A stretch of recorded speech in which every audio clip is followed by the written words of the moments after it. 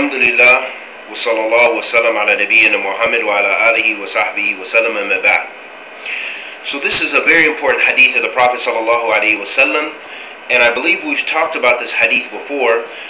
And the hadith is about those things that are halal and those things which are haram, and those things which are between the halal and the haram, the things that we don't know if is it halal or is it haram.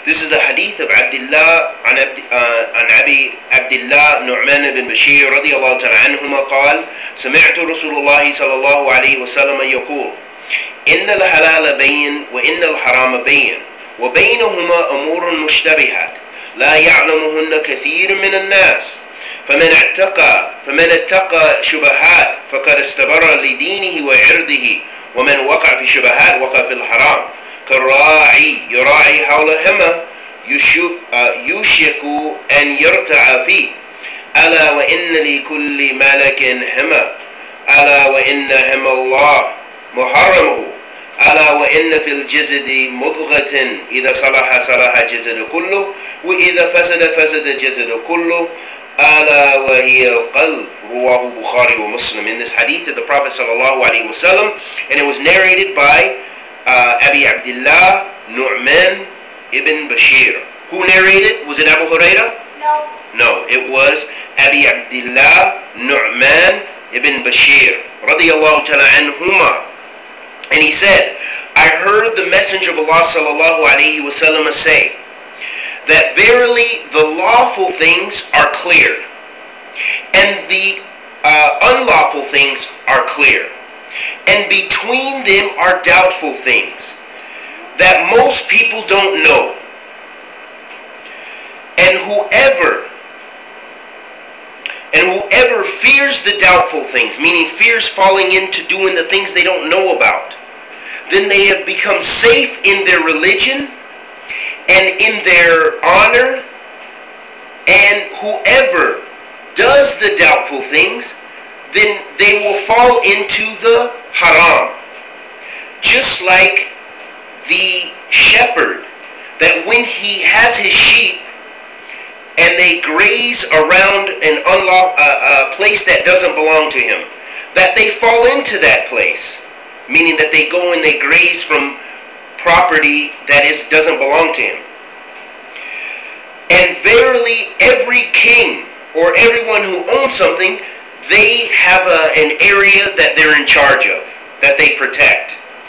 And verily the things that are sacred to Allah subhanahu wa ta'ala, that He has declared sacred, they are the things that Allah has declared sacred and protected. And verily within the body is a piece of flesh. And if this piece of flesh is protected and is healthy, then the whole body is healthy. And if this piece of flesh is sick, then the whole body is sick. And verily it is the heart. And this is related in Bukhari and Muslim. What does this mean? This means that the lawful things are clear and the unlawful things are clear in Islam. And between them are doubtful things, things we don't know whether they're halal or haram. So we know, for example, that eating pork, is it halal, Rashad? Eating pork? No, it's haram. Is drinking alcohol and taking drugs, is that halal? No, it's haram. So those are the haram things. And the halal things, we know we can eat animals that come out of the sea. We can eat anything that isn't mentioned in the shariah as haram. So yes, you can eat Twinkies, you can eat hot dogs that were killed Islamically, that the meat was killed Islamically and it was from halal sources. You can drink juice, you can eat any kind of vegetables and so forth. Those things are clear. We know those things are halal. Okay? There's no doubt about that. But in between that halal and the haram, there are some things we don't know. We don't know if they're halal or haram. And those things, if you want to protect your religion, you will stay away from them, because you don't know if it's halal or haram. So if you have to ask yourself the question, is this halal, is this haram? I don't know this kind of, I bought some sauce, I bought some ketchup, I bought some stuff, and it says it has alcohol in it, or it says it has this in it. or this toothpaste has this in it.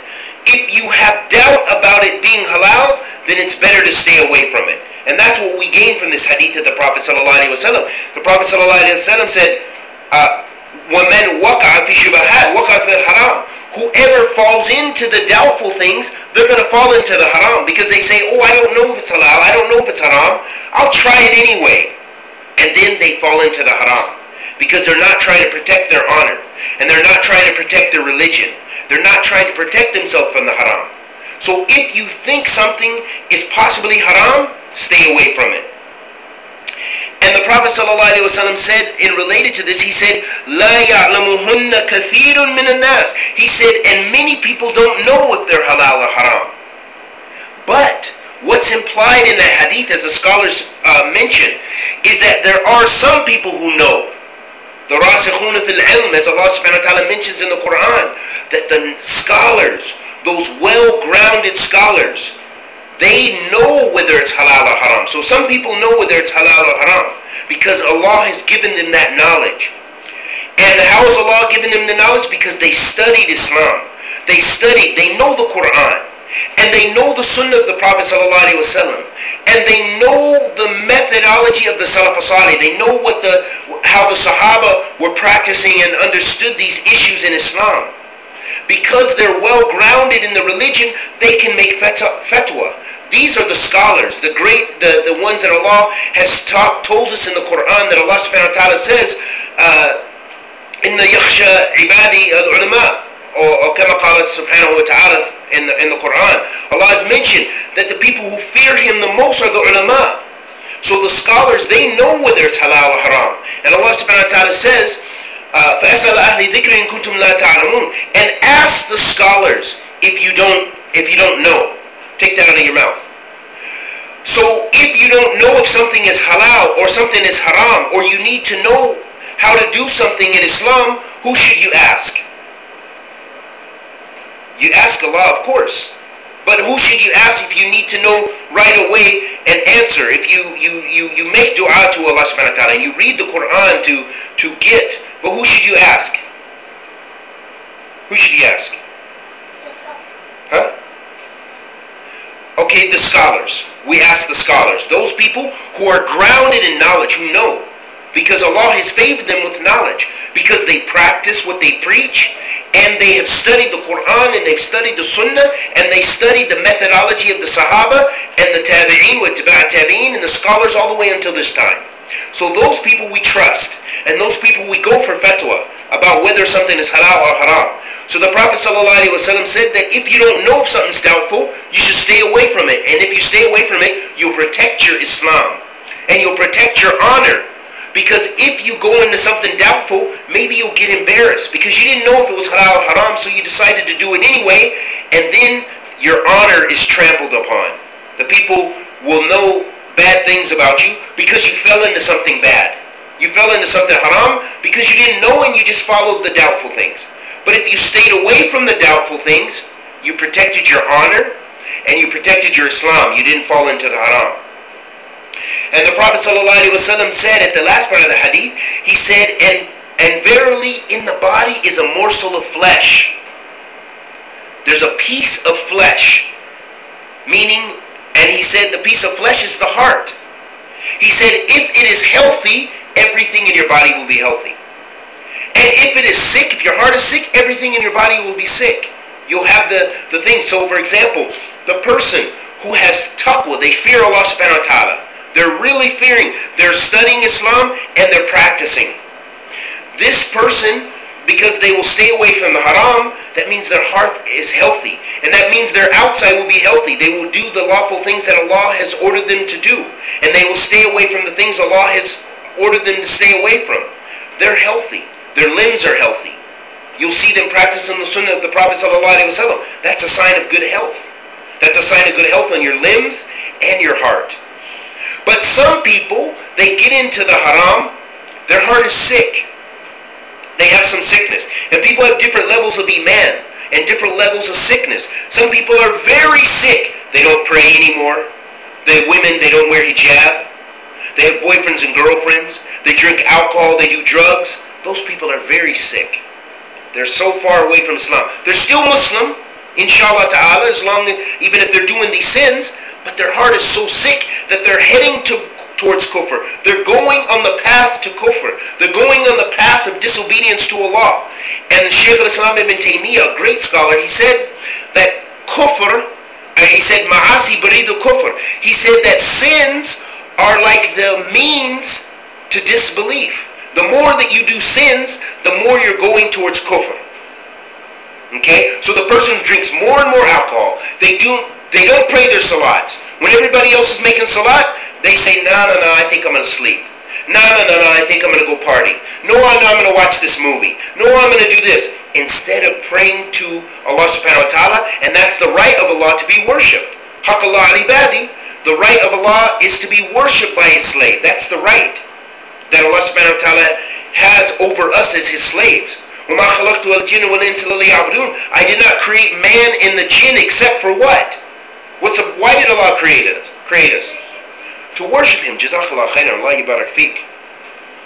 So that's the purpose. So then we have to give Allah His haqq. And when we give Allah His haqq, that makes our heart clean. Those are the means to make yourself clean. If you want to get a clean heart, do you want to get a clean heart?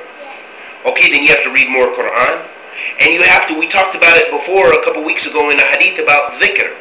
The more you make dhikr, this also cleans your heart. Because you're remembering Allah. If you remember Allah a lot, you're not going to have time to do something haram.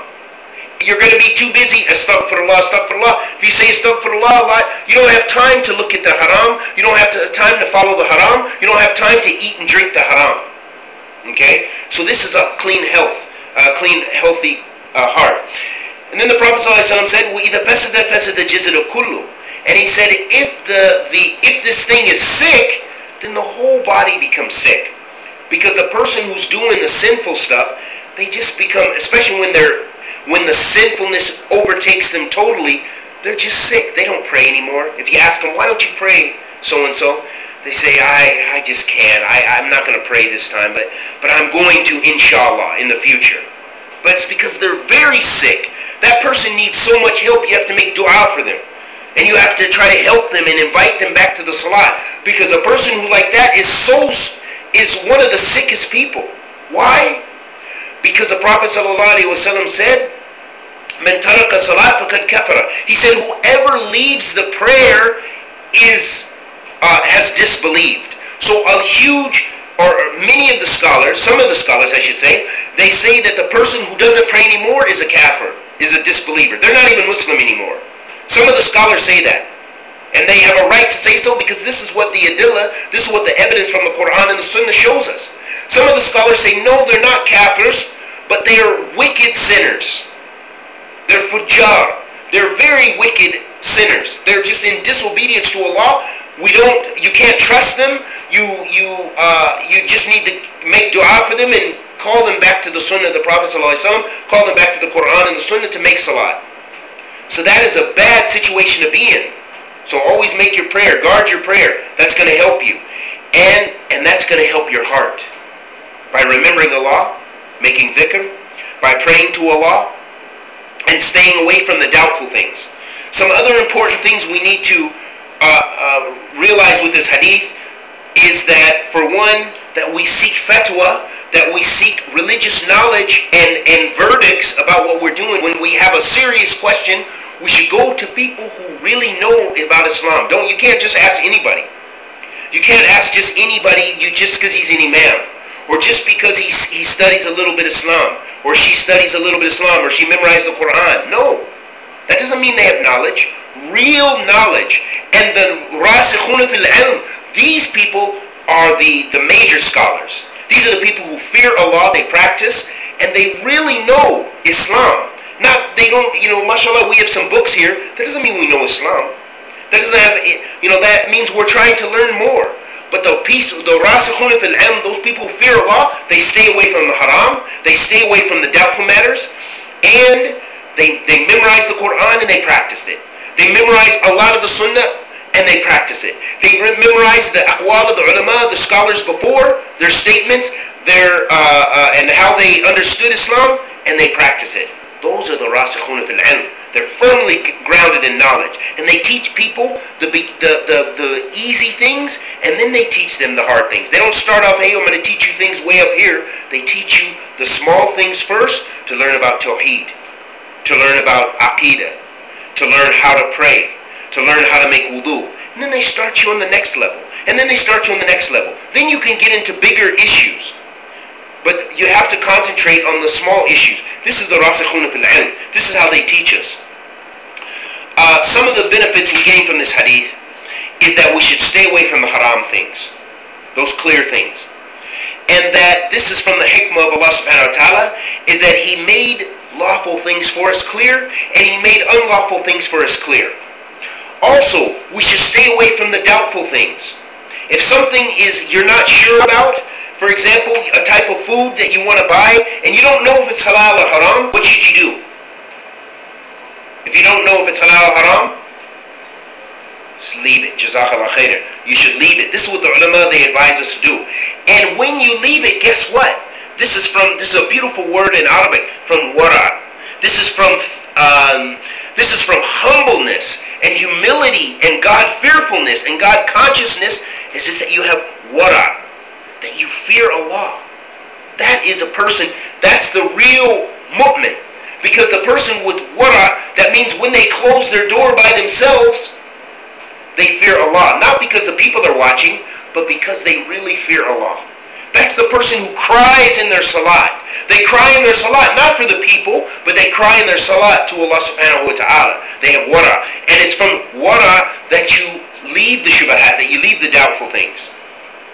Also, this hadith gives us, it shows us the importance of seeking the knowledge. That you gotta get, you guys, that's why I'm trying to teach you Arabic. Why? So you can get to these books right here. Wallahi, there's nothing better than this. Nothing more beautiful than opening up the books. And you're not going to get the books in English. You're going to get some of them, alhamdulillah. There's many translated good things out there. And there's many translated good lectures. But you want to go to the sources. The sources are there. Those are the sources. What the scholars from before, what they left us. What the scholars of today have left us. What the Hadeeth of the Prophet ﷺ said in the original language. And what language did the Prophet ﷺ speak? Yeah, he spoke Arabic.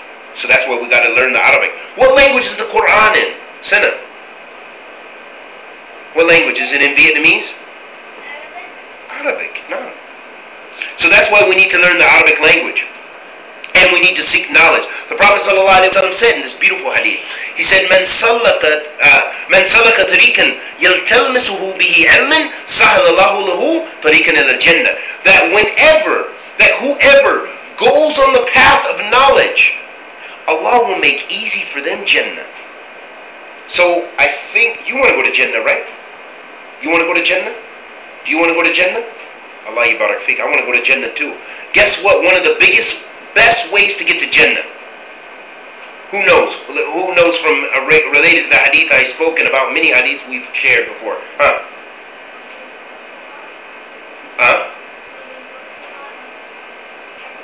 Okay, yeah, reading about hadith, but give me something a little more general, Praying salah. And reading Quran. Praying salah, reading Quran, but Learn the sunnah of the Prophet. okay, learning the sunnah of the Prophet ﷺ. Jazakallah khair. So all of that is included in knowledge. By seeking Islamic knowledge. Ilm. The Prophet ﷺ said, إِذَا مَاتَ الْمَرْءِ انقطع عمله إلا من ثلاث الصدقة جارية العلم ينتفع به وولد صالح يدعو له رواه مسلم. In this hadith of the Prophet ﷺ, the Prophet ﷺ said that if a person dies, their deeds are stopped except three. The first one is Sadaqah Jariyah. That means you do some charity and it stays with you after you die. Meaning maybe you bought you built a masjid. So people pray in that. Every time the people pray, you're getting ajr even though you died. Or you bought a house for students of knowledge to live in, or something like this, and it's free for them, no rent. that you're getting reward for the knowledge they seek, and you're making it comfortable for them to seek knowledge. You're getting ajr. Or whatever kind of, or some charity, and the people that you're feeding people, the poor people, the starving people. You're getting reward for that. The second one the Prophet ﷺ mentioned in there, al-ilm yantafa' bih. He mentioned that knowledge that people benefit from. So if you, by seeking knowledge, and later you leave some knowledge, you write some books, and you die, and people read your books, and they benefit from those books call to the Koran and the Sunnah of the Prophet ﷺ, and they call to the understanding of the Salaf the pious predecessors, then you're going to get reward even in your grave. Even in your grave, you're going to be getting the ajr from Allah subhanahu wa ta'ala after you died. And the last one is righteous children. That means if you die and your children make dua for you, then you're going to get ajr. So you can pray for your parents when they die, and your grandparents when they die. You can make dua for them. You can make umrah and hajj, extra umrah and hajj for them as sadaqah, and that's going to help them. That's going to be something that's going to help them removing some of their sins. Allah will forgive them, and Allah may raise their status in Jannah. Okay, so the shahid, or the purpose here, is that knowledge is one of the highest things you can do in Islam, and it is one of the quickest ways to paradise. And knowledge helps you see what's halal and what's haram and what's the shubahat and how to stay away from the shubahat. And there's many other benefits from this hadith, and I think I will end it there. And may Allah subhanahu wa ta'ala bless us with ilm nafi', rizqan tayyiba, wa amalan mutaqabbalan, wa sallallahu wa sallam ala nabiyyina Muhammad wa ala alihi wa sahbihi wa sallam.